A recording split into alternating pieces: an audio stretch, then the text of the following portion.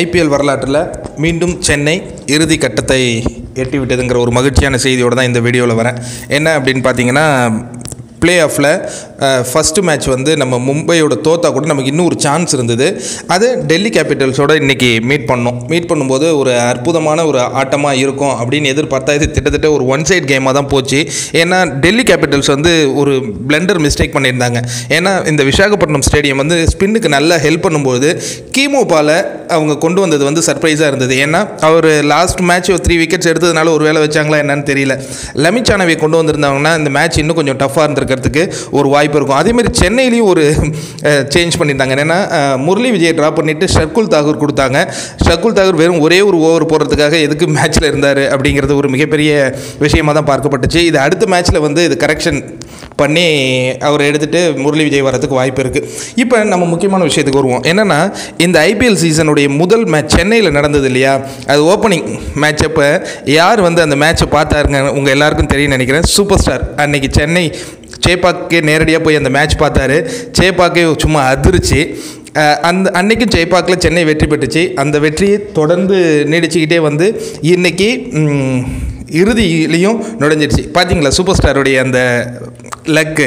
அவர் போய் ஒரு மேட்சை வந்து பார்க்குறாருன்னா நம்ம தானே ஃபைனல் போவோம் அப்படிங்கிற மாதிரி ஒரு அற்புதமான ஒரு ஃபீலிங் நமக்கு தருது.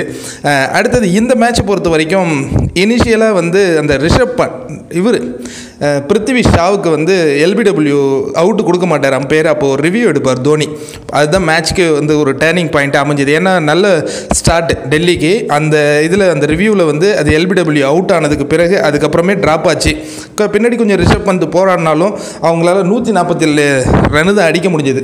அது வந்து போதுமான அளவு இல்லை. ஆனால் இன்றைக்கி வந்து ஃபாஃப் டூ பிளேசிஸ் முக்கியமாக வாட்சன் ஏன்னு கேட்டவங்களுக்கு இன்றைக்கி ஒரு பதிலடி. ஒரே ஓவரில் கிட்டத்தட்ட ஒரு 25 ரன் அடித்தார். ஆரம்பத்தில் ரொம்ப ஸ்லோவாக தான் ஆனார். அவரும் ஒரு 50 ரன்ஸ் இன்றைக்கி ஸ்கோர் பண்ணார். மொத்தத்தில் சென்னை வந்து திட்டத்தட்ட ஒரு சேஃபான ஒரு பொசிஷனுக்கு வந்திருக்கு. அடுத்த மேட்ச்சில் மட்டும் அந்த ஷர்குல் தாகூரை எடுத்துகிட்டு முரளி விஜய் போட்டாங்கன்னா கொஞ்சம் நல்லாயிருக்கும் அப்படிங்கிறது எல்லாருடைய எதிர்பார்ப்பாக இருக்குது.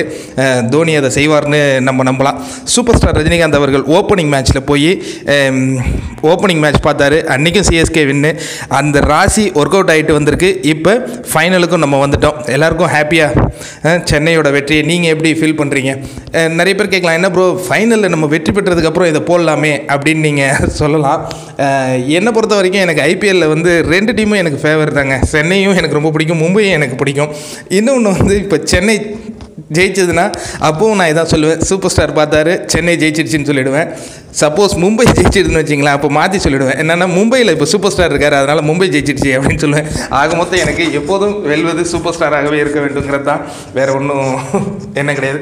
எனிவே சென்னை வந்து ஃபைனல் போனதுக்கு ரொம்ப சந்தோஷமாக இருக்குது. சென்னை தான் கோப்பை வின் பண்ணுங்கிற நம்பிக்கையும் அதிகமாக இருக்குது. உங்களுக்கு எப்படி நம்பிக்கை இருக்குங்கிறத கமெண்ட்டில் சொல்லுங்கள். இந்த வீடியோ பிடிச்சிருந்ததுன்னா லைக் பண்ணுங்கள், ஷேர் பண்ணுங்கள். சேனல் பிடிச்சிருந்ததுன்னா சப்ஸ்கிரைப் பண்ணுங்கள். நன்றி, வணக்கம்.